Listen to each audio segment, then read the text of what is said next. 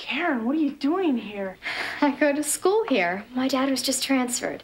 You two know each other?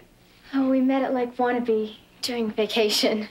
Good. Well, in that case, why don't you show Karen to her homeroom? She's in 103. Zack, no bonus miles. Come straight back to class. You got it, Miss Bliss. So why didn't you tell me? I didn't know. You don't seem that happy to see me. Happy? Oh, of course I'm thrilled. I haven't been this excited since I got my driver's license. Driver's license? Well, it's an experimental program for a few select ninth graders. Great, then you can take me into Indianapolis on Wednesday. Did you say Wednesday? Well, that's the one day the license isn't good. So, this must be Karen. I'm Mikey. Hi. Are you in the experimental ninth grade, too? The one that meets off campus. Oh, yeah. It's very experimental. Very secret. Even I don't know where it is. Guys, better get moving. You're going to be late for your next class. Okay. See you later, Zack. Okay, right. I'm out of here. Zack, just a minute. I want to talk to you. All right. What's going on? Nothing. What do you mean? What do I mean? You resigned as student council rep. Oh, that. Well, this year I promised myself that I would concentrate on my studies.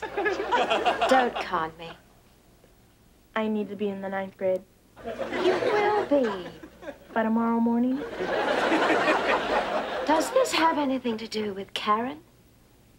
If Karen saw me at the assembly, she'd find out I'm not in the ninth grade. How long do you think you can carry on with this lie? With any luck until she graduates. Zack, you have to tell Karen the truth. But I like her too much to do that. See, she'll dump me.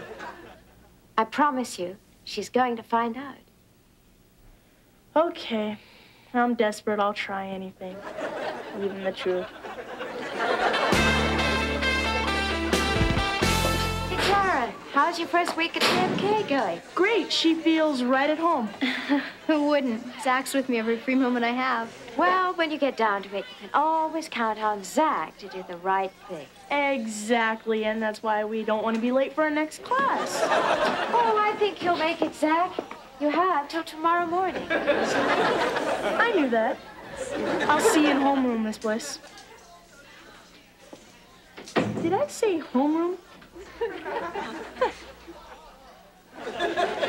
I guess I did. Well, actually, Miss Bliss has an experimental homeroom with 8th graders and a few special 9th graders like me to help out. Oh, an experimental homeroom, a mystery campus that no one can find, and a driver's license doesn't work on Wednesdays? Get off it, Zack. You're in the 8th grade, aren't you? What makes you think that? Give me a break. You must think I'm an idiot. No, well, Zack, you lied to me. Well, it was just one lie. I swear, it'll never happen again. You're right, it won't happen again. Well, just give me a chance, please. See you around. Oh. Saturday still on?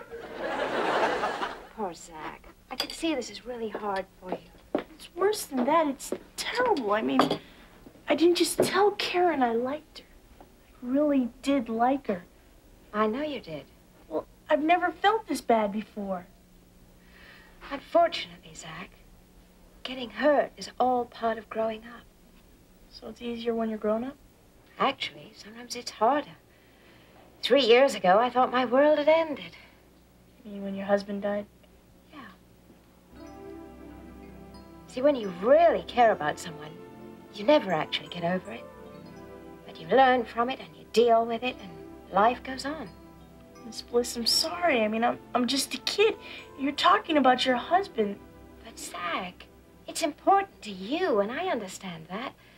And, you know, the great thing about being 14 is you'll bounce right back.